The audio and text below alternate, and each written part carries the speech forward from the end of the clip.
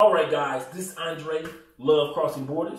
Just wanted to let you guys know I want to hit on a topic. I got a three-part series, three-part series that I'm doing in regards to Colombia Endgames. Yeah, the Colombian Endgames. Just like the Avengers Endgames, we're doing Colombian Endgames because at the end of the day, many of you want to either relocate or visit Colombia, and I'm here to help you out with that. Can you get a passport as a felon?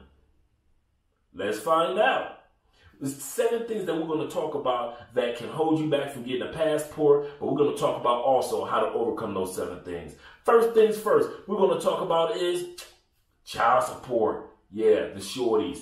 If you owe, now every state is different, but if you owe a certain amount, usually it's under $2,500 generally, but each state is different. For example, the state of Michigan is only $1,000 if you owe over $1,000. So if you owe $999, you're good. So make sure that in the state of Michigan, you're under $1,000, you can get your passport when it comes to child support. In the state of Indiana, for example, I haven't studied all the states. In the state of Indiana, for example, is $750. So if you owe $749, you're good. How do I find out what I owe, Andre? First things first. You're going to contact your local child support office.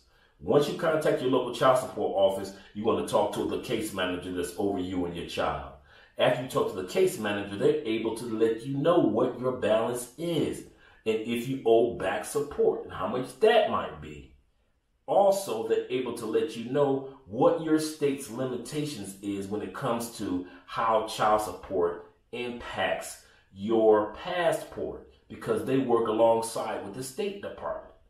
And it is not hard to do. It's not difficult to do. You may have not ever talked to your case manager, which is okay. Start a relationship with the case manager that's over your child support and you and your kid or children. Now, you may be a lot lower than what the state requires in order for you to get the passport. Next thing is when it comes to getting your passport or not getting your passport is this. Are you a threat to national security? Let's find out. Let's find out what threats to national security is. First thing is talking about security. When it comes to being a threat to national security, the government is saying this.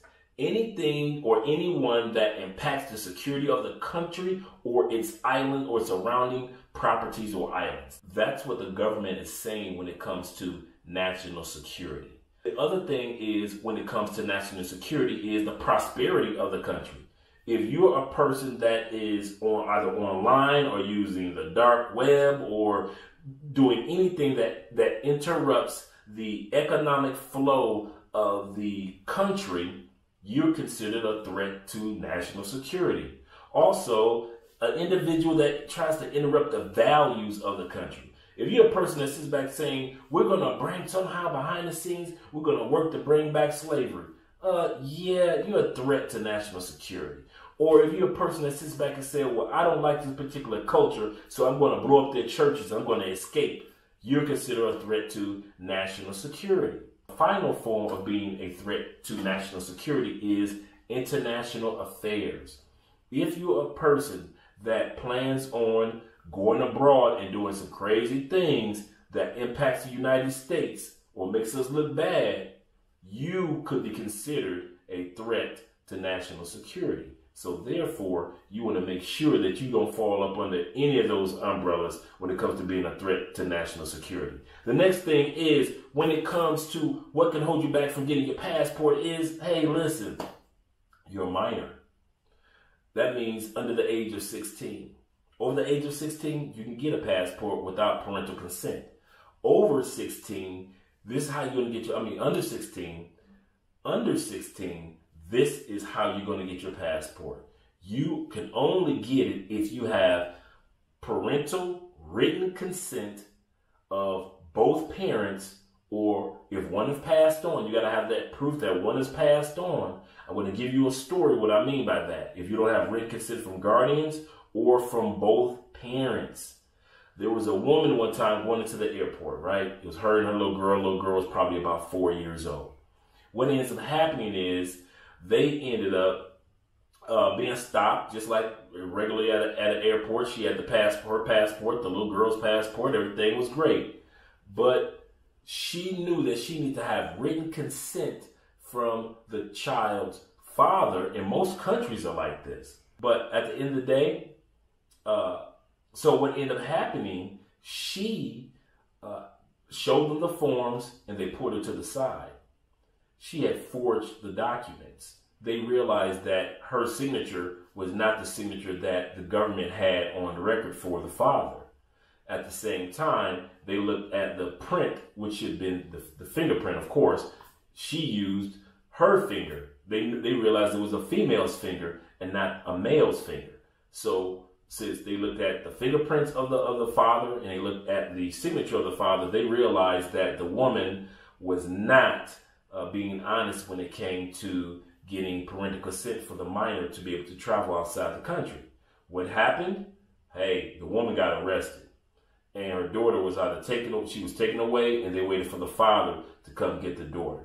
So as a minor, you don't want those situations. And as the parent of a minor, you don't want those situations. So definitely make sure that you get the written consent of the other parent. I know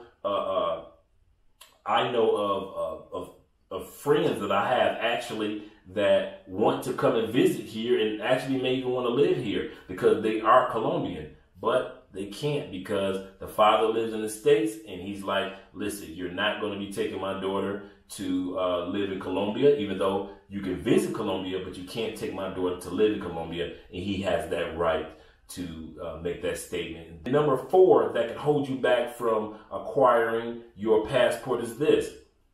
You traveled outside the country, an emergency happened. What happened, Andre? I don't know. But at the end of the day, you need to go to the U.S. Embassy, and they had to give you a loan to get on. So you may be going on a flight, and you had to get another passport, whatever it may be. But the U.S. government looked out for you monetarily, and you came back home, and you kind of overlooked it. So now you want another passport. And guess what the government said? No. Why? Because you still owe them for them looking out for you or supplying for you and or your family while you were overseas. Until you get that, all you have to do is get that balance taken care of, whatever it was, and you'll be eligible to acquire your passport once again. And so that brings us to number 5. The number 5 reason why you don't have your passport, but hey, don't worry about it. You'll be able to acquire your passport is this, the IRS. You knew this was going to be on the list. The IRS, not saying that because you owe back taxes, you won't be able to get a passport. To let you know that I know what it's like to still owe and be making payments to the government in regards to your back taxes, yet at the same time, you're still able to acquire your passport. So make sure you find out what your balance is in regards to the federal government and the IRS, and then also start making payments. Like I mentioned before, the first thing that you want to do when it comes to acquiring your passport see if you fall in any of these categories is apply. If you don't apply, you won't know. Number 6. This is the one you've been waiting for. Can I get a passport as a felon, as a person with a past, a checkered past, or a person that has a criminal record? Let's just put it out there. The answer to that is yes, you can. Now, under certain drug convictions, it's a lot harder and you may not be able to get it. But for the most part, most individuals can acquire it. Now, I didn't say all drug convictions, because I know a lot of people that have had checkered passes that I've met in my travels. And also, I didn't have the Andre that you see today is not the Andre of the past. So I have several numerals behind my name. I'm not as innocent. I'm not innocent at all. So I can relate to a lot of what you guys have gone through when it comes to questioning yourself. Like, man, can I acquire my passport or not? Well, just to let you know, I'm just living in Colombia, and I've been using my passport for years. Nothing held me back. It wasn't like I had to go through a special questioning or anything. Then what is it that can hold you back from getting your passport when it comes to felony? You cannot be on house arrest. That's a given. you're currently taking care of a case. You cannot be in the middle of a case right now. If you have court dates and you're going in the middle of a case right now, you will not receive a passport. That's a given. Also, if you're on parole or probation, you will not be able to get a passport until after your parole or probation obligations have been completed. Once you're done with those, hey baby, go ahead, apply for your passport, and go ahead and start your traveling. So once you're done with house arrest, take care of that. Once you're done with parole or probation, take care of that. And once you're done with the case that you're dealing with, maybe you may have to do a little bit of time for it. Or maybe you may get off the case at the end of, or you may win the case. At the end of the day, just think about it. You will be able to get your passport even though, yeah, that was kind of like itching right there for a minute. Even though, man, now the other one's itching because this one started itching. That's crazy, right?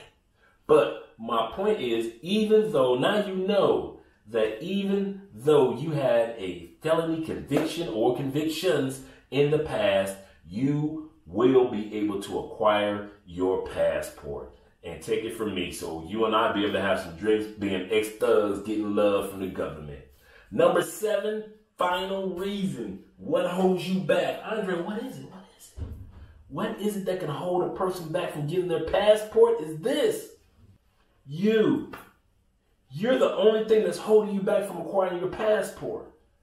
Everybody that knows me knows I've been holding a campaign, a national campaign for the last 2 years. Every Christmas, passports over Jordans. Anybody that knows me knows passports over Jordans. I'm telling you, acquire your passport first, or acquire your passport next. Before you get that next Xbox, before you get those next LeBrons, before you get those next Jordans, get your passport. Why do I say that? Because you never know what may happen. I give you a perfect example of a great country that's strong in economy and everything was going beautiful and they fell apart. And they've been on your news for the last few months. Venezuela. You can tell Venezuelans nothing. Everything's going great. They actually sit on the world's largest oil reserve. And what ends up happening? Everything fell apart. So the individuals in Venezuela that had passports and were able to get out of the country and to start a new life, they're gone. The rest of them had to either stay there or they had to hope that Colombia, which Colombia did for a minute, open up their borders so they'll be able to come across. But other than that, they weren't able to do anything. But those that had a passport were able to start new lives in other countries. So now you've heard it. Now you know what to do. You've heard all 7 things that can hold you back from getting your passport. But you just got a chance to hear about all 7 ways how you can acquire your passport. Like I always say, there's commercials for everything in the world. But have you noticed there are no commercials for your passport? The question of the day is this. For those of you that have acquired a passport, I want you to put down in the comments section, was there a time that you believed that you couldn't get your passport, but you were able to get it anyway once you got the courage to simply apply? That's basically a yes or no question. Did you get your passport during a time period when you actually thought within yourself, wow, I didn't even know I could get it? So let others know and let others be encouraged by your statement. And so that's the question or the statement for the week. Once again, I'm Andre with Andrea. We're Love Crossing Borders. We appreciate all you guys that take your time out to watch the videos, watch our growth and transition into a bigger and broader audience. And then we go to different locations. We want to let you know that we appreciate you. We thank you. Now, you may not know yet that you haven't subscribed yet to our channel. So right now, because a lot of you watch, but many of you have not subscribed. So if you haven't subscribed yet, you haven't click the notification so you'll be able to get updated information on Love Crossing Borders. Make sure that before you leave this channel today that you subscribe. And remember,